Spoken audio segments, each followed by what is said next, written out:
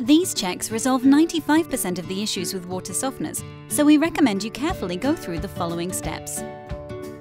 The best way to determine if there is a problem with the water softener is to check your water hardness. Take a sample of water from the back of your water softener where the water flows out of the softener. This eliminates any problems further up the line. Use a water hardness test kit to make sure that you get an accurate reading. Water softener test kits are available on the Water2buy website. Dip the tester into the water for 3 seconds. Take the strip out, but do not shake it. Wait 20 seconds and then compare your readings to the test kit. Next, check the control valve for the in and out water directional flow arrows. This is a common fault, and even the best plumbers in the world can get this one wrong.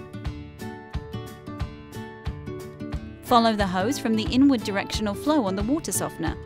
It should lead to the rising mains water supply. Follow the hose from the outward directional flow. It should lead to your water system, tap or water storage. Next, check the bypass valves are open. If your unit is fitted with bypass valves, make sure they're in the open position. The bypass valves are open when they are parallel to each other and parallel to the water flow. Now check that the mixing valve is turned fully anti-clockwise.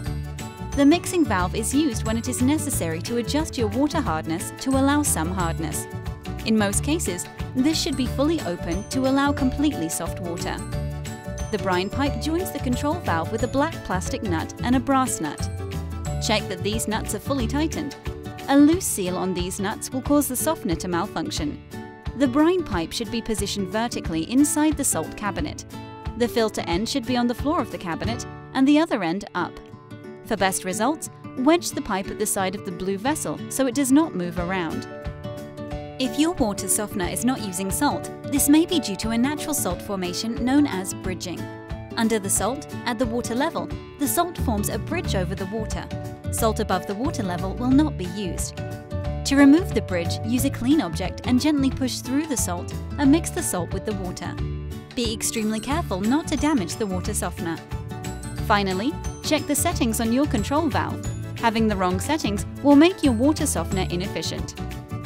Download the latest manual from Water2buy.com and watch the configuration videos for your meter or timer water softener. Thank you for choosing Water2buy. Water filtration made easy.